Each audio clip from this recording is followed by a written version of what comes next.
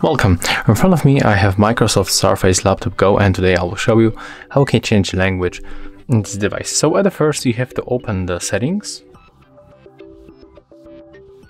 And right now we have to move for time and language. Next go for language. And right now we have to add additional language because we got here only English. So for example, if you want to change to Spanish, you have to click here. Then tap on the search pool and find the Spanish.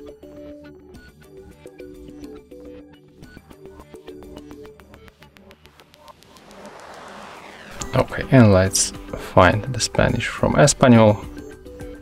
It's right here, so tap on it and then click next. Let's leave this marker selected and click install. Right now we have to wait until the Windows finish download additional language. For sure you have to be connected to the Wi-Fi network.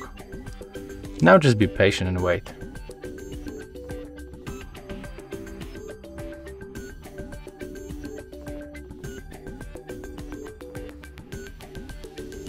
Okay, and as you can see, the download is finished, so right now we can finally change the language. So we have to click right here on the list, find Spanish, and right now we need to sing out.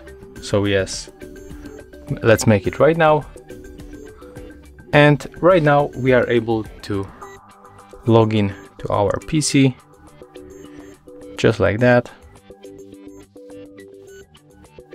Then tap enter.